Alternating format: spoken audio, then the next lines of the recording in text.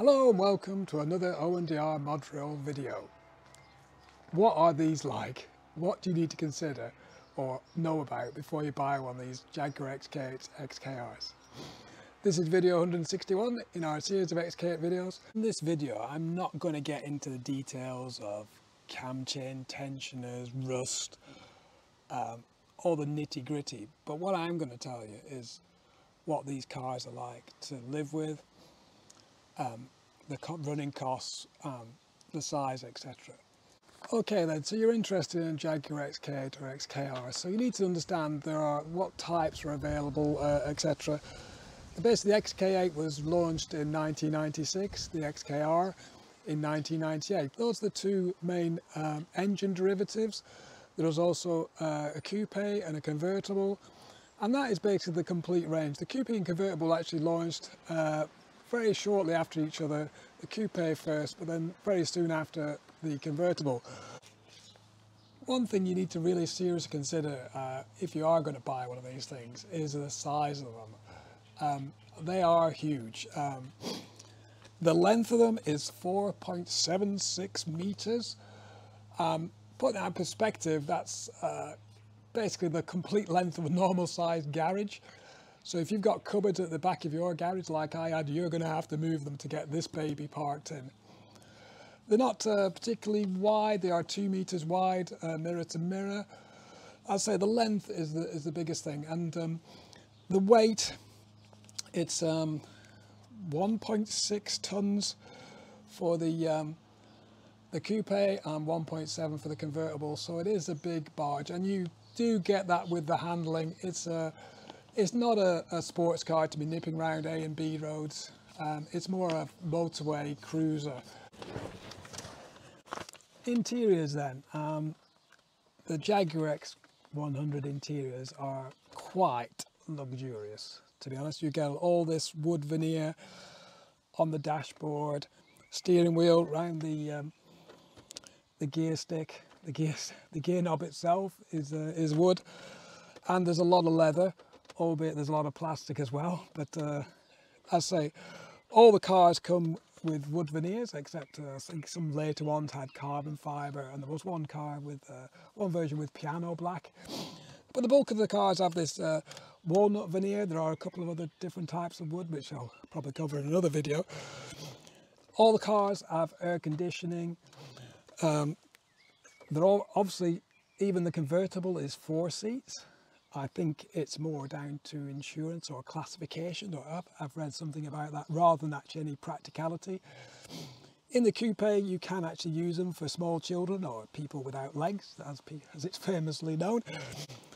And entertainment-wise, or you do get, all the cars have a radio cassette. Most cars got the CD changer in the boot, albeit all that tech is now really old, and a lot of it broken. My particular CD is broken, CD player. I'm actually considering upgrading the whole head unit because it's had its day. There is an option, was on the options list, just say, for a premium audio, which was in the early days manufactured by Harman Kardon, later Alpine. That gave you additional speakers, a big subwoofer in the case of the coupe on the rear parcel shelf, and an amplifier to support all the extra speakers. All the it's electric everything. A lot of the cars, the premium cars, have electric adjustable memory steering and seat position. All the seats are electric. I'll say all the seats are leather. There was an option for cloth inserts, or what we call half leather, but that actually is quite rare. It was a lower cost option, but I think that's quite desirable now, particularly if you live in warmer climates and you don't want a sweaty bum. I've got a very long body, and I've still got 2 inches of headroom. There is quite a lot of adjustment on the seat, so if you're a taller owner or driver, you're not going to have too much trouble. But I would recommend taking one out for a test drive if, like I say, you are considering and buying one of these just to see how it fit. It is quite low to the ground. Getting in and out isn't a problem. But if you were to lower the suspension, as some people do, you might find yourself dropping into the seat and struggling to get out.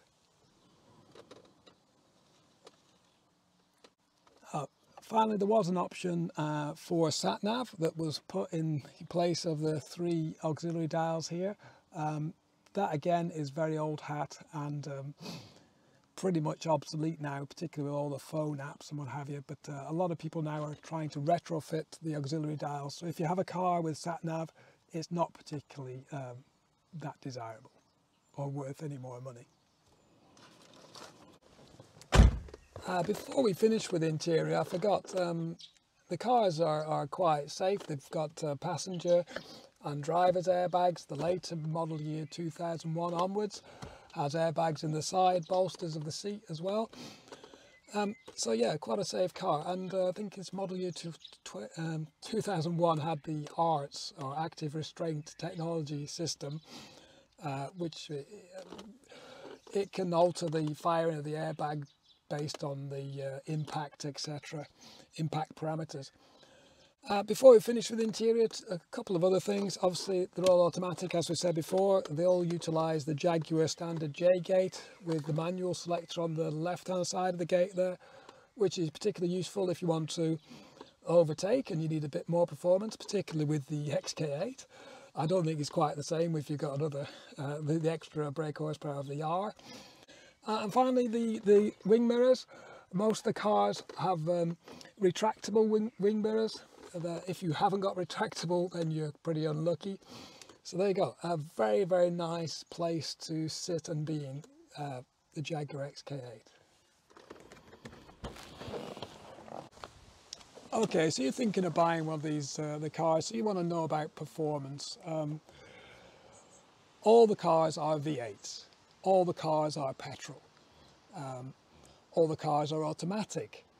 And that does have some sort of constraints in the fuel economy you're looking for. This car is going to be, on the long run, you're going to see 30 possibly, if you're light with your foot, but more regularly round town, late teens, mid-20s, is about normal. Not the most economical car, but also not the worst. It's not really a gas guzzler. Performance-wise then, this is a normally aspirated 4 litre. You're looking at 290 brake horsepower. With a supercharger bolted on top, that'll bring it up to 370. The later 4.2 cars are a little bit more powerful again. That'll take the normally aspirated up to 300 brake horsepower and the supercharged up to 400. What does that do 0 to 60? Well, normally aspirated, this car will, in theory, will do 6.4 seconds to 60. The supercharger will take a good second and a bit off that, down to about 5.2. But really, with a supercharger, it'll take this lazy V8 and give it a real punch up the backside. You get a lot more drivability with a supercharger, obviously. It's going to strain the engine a bit more, but it's a big old lazy V8, to be honest. What we do have with a normally aspirated car, they aren't just straightforward normally aspirated. They've got variable valve timing on them, so they do give a little bit more oomph. If you can actually persuade the car to go to higher revs, it will start to fly, believe me. Okay, we've talked a bit about performance. Let's talk about braking. Obviously, you need some decent brakes to stop a big car. All the Jaguar XK8s, X100s come with disc brakes, front and rear. They are slightly bigger on the front than the rear, obviously. The wheels range from 17-inch to 20-inch in standard. These are actually split rim BBS alloys. These are 18-inch, but the more common one is the Detroit alloy wheel, 5-spoke. That's 20 inches. There are 3 different disc diameters, including the 355 Brembo high performance braking kit, and they have a slightly different shape 4-pot caliper. All these cars come with twin exit exhaust pipes. The exhaust system itself is quite complicated. It's got a large front exhaust box, and then it splits out to 2 mid exhaust or silencers, mufflers, until you finally get a muffler or silencer just before the tail pipe. So they're extremely quiet. I mean, these cars, you wouldn't tell it's got an engine. They're so quiet as they murmur along. But a lot of people do delete exhaust back boxes, the mid pipe, maybe release the burble of the V8. I personally have done something like that. You can't resist it. Okay, so if you've not been put off at this point, hopefully you haven't, what does this actually cost to run? Obviously, I've talked a little bit about the fuel consumption. It is petrol, and petrol prices are going up the roof, but take that aside. Tax and insurance. So to insure this vehicle, I'm a middle-aged guy in his early 50s, living in mid Wales, and I'm paying £140 a year to insure this fully comp. Obviously that's not going to be the same for everybody depending on the area and your age. To actually tax these cars, this is sort of the pre-high tax rate cars, which I think came in 2004, was it 5? Anyway, this to tax costs about £26 a month. I think this year's renewal was £309. So for, say, take the MOT into consideration, you're looking to run this car, to put this on the road without any servicing or putting any fuel in, it's about £500 a year. So it is not a massive budget to have this thing available to play with. Okay, so the Jaguar XK8 XKR had lots of model year changes right from the start, model year 1996, right through to the end, the 2005 version. There was 3 actual major changes. Obviously the first standard in model year 1996, which can be identified by the recessed fog lamp in the front bumper. The front bumper actually can tell you a lot. The next major model year uplift was actually in 2001, where they had actually improved the safety system of the car, the ART system. So you got a lot of more airbags, you got the separate headrest in the seat, and also you've got a flush fog lamp. The next major facelift, or the major change then, was actually to go to a 4.2 litre engine. That was in model year 2003. There isn't any changes to the front bumper there. It still has a flush fog lamp. The way you can tell that, it's got 4.2 litre written on the engine. There are some other things, but I've covered that in another video.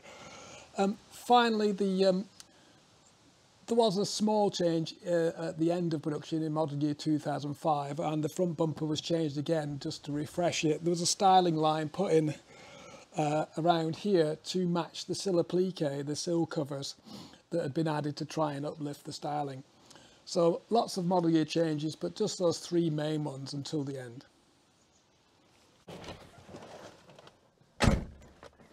Okay, I mean, that just about wraps up everything I think you need to know if you're considering to buy one of these lovely Jaguar XKR X100s.